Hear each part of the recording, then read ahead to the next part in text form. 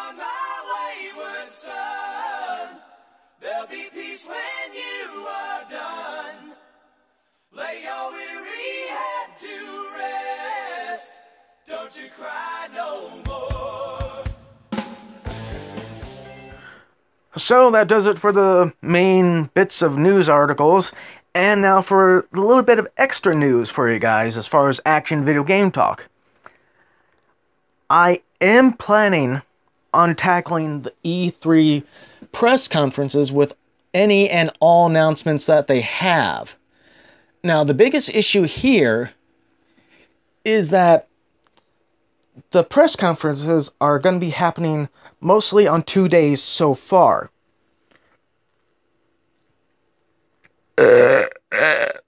Sorry. The 2 days that are listed so far with press conferences is going to be on Sunday, June the 12th, and Monday, June 13th. However, there might be a day after or a day before where Nintendo might be doing their own direct video thing. Presently, for Sunday, June 12th, EA and Bethesda are doing their E3 press conferences. Monday, they're doing Microsoft, a PC gaming show. I'm reading this off of the Game Informer website. The PC gaming show, Ubisoft press conference, and Sony. Now,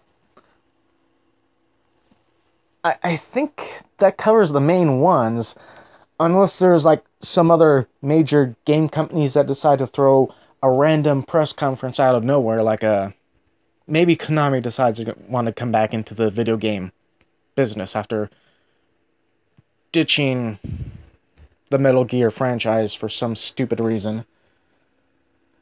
But yeah, I'm planning on trying to do an episode for each one of these press conferences to cover any major news articles that come from it, including world premiere trailers, announcements.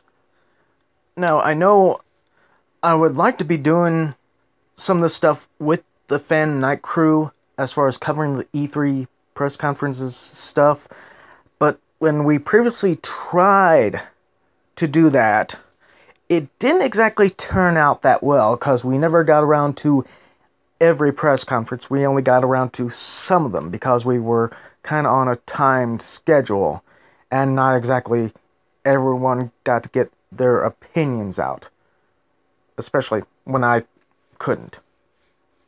So I don't think we're going to try that again this year, with having the whole full Fan Night crew with me, kind of doing like a crossover.